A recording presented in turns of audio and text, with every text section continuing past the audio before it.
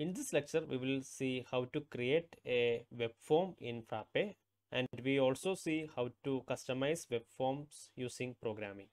Let's start learning. Let's open our web application, and to create a web form, let's go to web form list, and here we can see inbuilt Frappe and ERP Next web forms.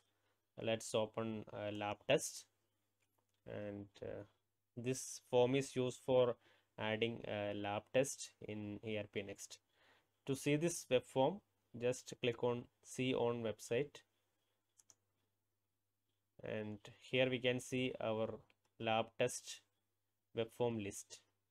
To create a new lab test, just click on new.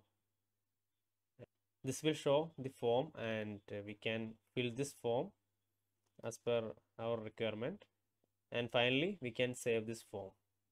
Let's see how to create a new web form for our server-side scripting doc type. Let's go back to our web form list view and add a new web form. Add a title programming, a web form. Then my doc type is server-side scripting. Let's check this e-standard and published. If login required, just click on this checkbox. I'm not ticking this login required. To get all the fields from server-side scripting, just click on this get fields button, and here we can see all the available fields from server-side scripting. You can also add an introduction here. Let's add an introduction. This is a programming module web form.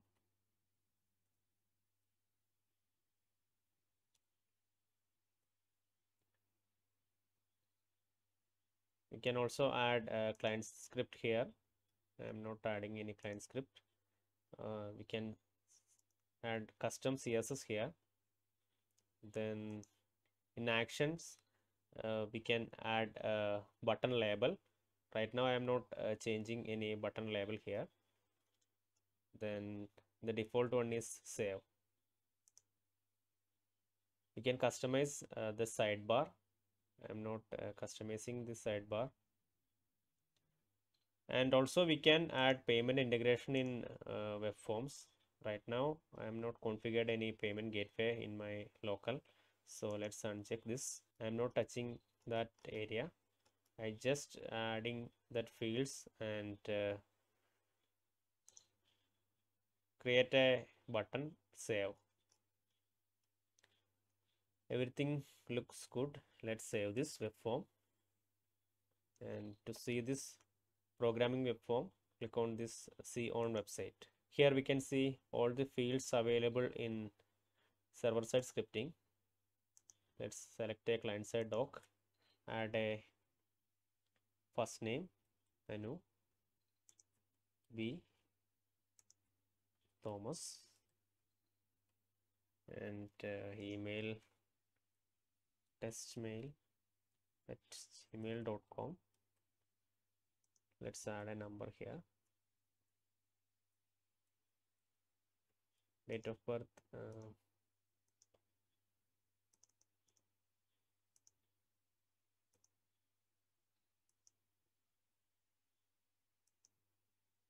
and age 30. Let's save this. Now we successfully saved our web form, and if you go to server-side scripting, we can see our saved document. So this is that document, and if I open this, we can see our data as a server-side scripting document. So this is how a web form is functioning. Let's go back to programming web form and reload it. If I add something different and save this, also saved in server-side scripting doc type, and this is our data. Here we can see first name Binu. Now let's see how to customize this web form using client-side scripting. For that, let's open VS Code, and if you go to programming module, we can see one directory called web form. Inside that, we can see our programming web form directory with 3 files. First one is programming web form.js file and JSON file, then finally programming web form.py file. Here I am going to show you how to customize that web form using programming web form.js file. We can add our code inside this frappe.ready function. I have already written some code for customizing web form. Let's see one by one. First one is frappe.webform.afterload. So this function will trigger after loading that web form. Here I am going to print a message. Please fill all values carefully inside this afterload function. Save this, then go to web form, reload this page.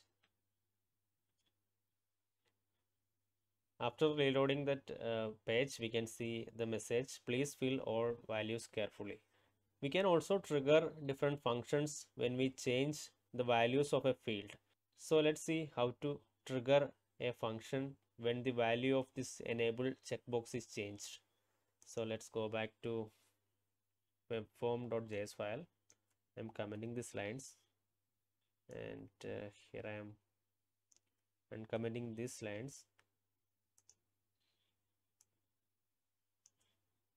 Comment these two. To trigger a function, we can use this method frappe.webform.on. Then we need to enter that field name, and here I am using enable field name. And if the value of this field is changed, it will print this message. The entire function is inside our frappe.webform.afterload function. So let's see how this is working. Save this, then go back to web form, reload the page, and let's check this enabled checkbox, and here we can see a hi user message here. Uncheck this, and then also we can see that message. Next I will show you how to fetch values from web form and how to set values to web form. For that I am using this date of birth field, and when I select the date of birth field, this will fetch the value from date of birth field and calculate the age using some function, then set the age based on that date of birth. For that, let's go to JS file and comment these lines. I am using the same method frappe.webform on to trigger DOB field, and we can fetch values using this method field and value. From this value object, we can fetch that values inside DOB field. If the value is present, I am using some functions to calculate that age. So these are the calculations. I just directly copied it from internet. So this function will return the age using this date of birth field, and we can set that age using frappe.webform.setValue. Inside that function, we need to add that field name, and here field name is age and value is also age. So this will set the value in age field. So this is the complete function which calculate age from date of birth. Let's save this and go back to programming web form.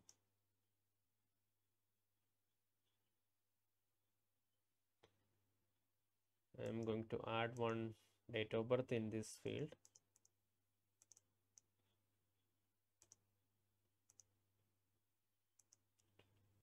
And here we can see the age is 41, and which is calculated automatically using our function. So if I change that to some other value.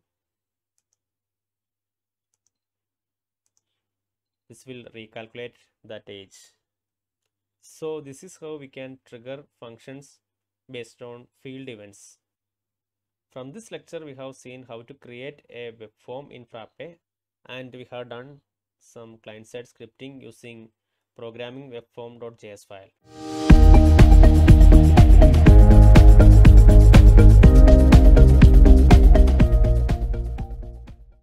From last lecture, we have seen how to create a web form, and we have done some client-side scripting.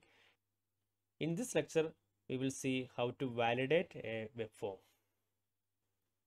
Let's open our web form, and this is our programming web form. So here I'm going to add some validation when we click on this save button. So for adding validation, let's open our programming webform.js file. Let's uncomment these lines. For validate the form, we can use this method frappe webform.validate, and this function is triggered before saving that web form. So we can add our validation inside this frappe.webform.validate function. Here I'm going to add validation in two fields. First field is email and the second field is mobile number. So for get the values of that email field, we can use this method frappe.webform.getValue. Inside that function, let's add that field name, and the field name is email. So we will get that field names from our web form. So let's open programming web form, and here we can see the different field names.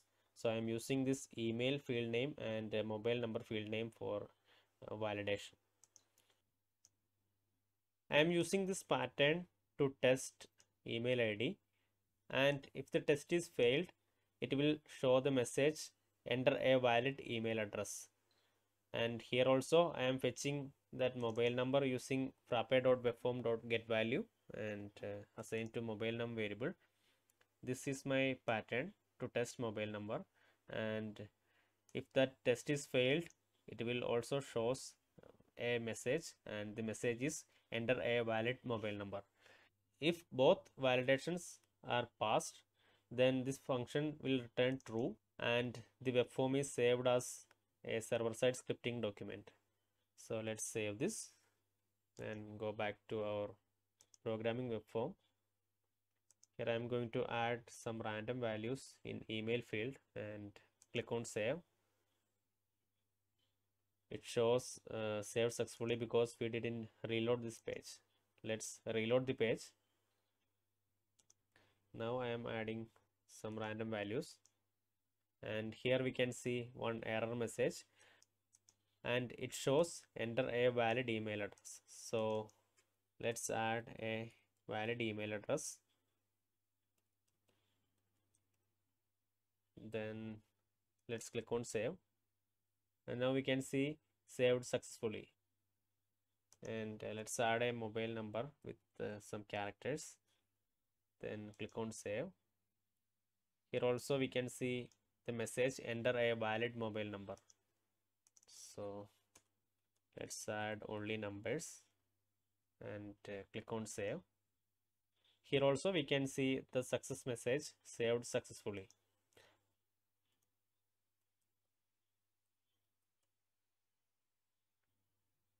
Now both email and mobile number will pass that validation, and if I click on save, we can see the confirmation message saved successfully.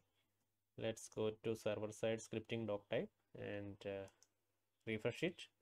Here we can see our email and mobile number. So this is how we can add validation in web forms.